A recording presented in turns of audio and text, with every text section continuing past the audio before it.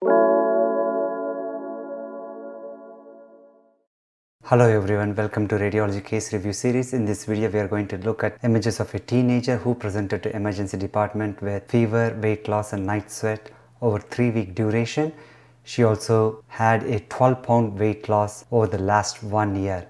She had mutation for multiple endocrine neoplasia type 2. Let's look at the chest radiograph which was done in the emergency department. On the chest radiograph, we can see a large cavitary lesion with air fluid level with pleural effusion in the right hemithorax. There is also lymphadenopathy in the paratracheal region. Due to the clinical presentation, the radiograph was initially thought to represent necrotizing pneumonia, and patient subsequently underwent CT chest examination. On the CT chest examination, we can see a large mass with cavitary changes. On the lung window, we can see few foci of air bronchograms. On the soft tissue window, we can see right paratracheal lymphadenopathy. So the CT images are more suggestive of a cavitating mass rather than necrotizing pneumonia with associated lymphadenopathy. Due to concern for malignancy, patient subsequently underwent PET CT examination. On the PET CT examination, the cavitary mass was intensely FDG avid. We can also see precarinal and paratracheal lymphadenopathy.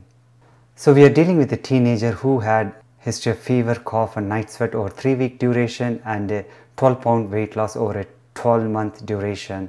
And radiograph showed cavitary mass. CT examination showed cavitary mass with foci of air bronchogram. The cavitary lesion was intensely FDG avid.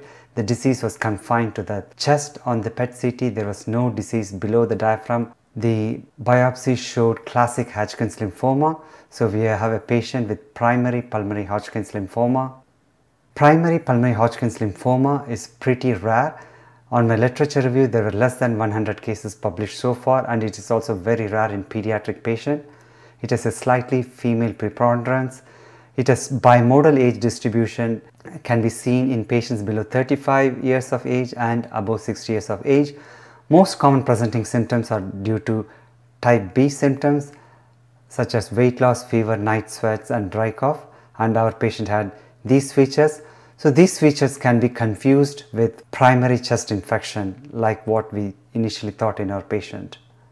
In terms of diagnostic criteria, the patient should have histological features of Hodgkin's lymphoma like what we saw in our patient who had classic Hodgkin's lymphoma on biopsy.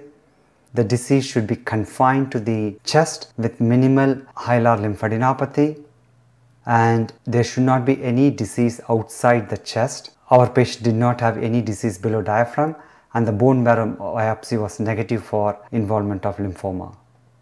In terms of imaging appearances, there can be 4 patterns, can be nodular, pneumonic or alveolar pattern, there can be bronchovascular or lymphangitic pattern, or some patients can have miliary nodules. Most commonly, 2 or more types can be seen in a single patient. Most common pattern is nodular pattern, and bilateral lung nodules with air bronchogram is the commonest imaging features.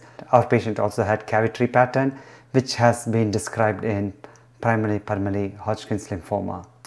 I hope you found this case of primary pulmonary Hodgkin's lymphoma interesting and informative. Thanks for your attention.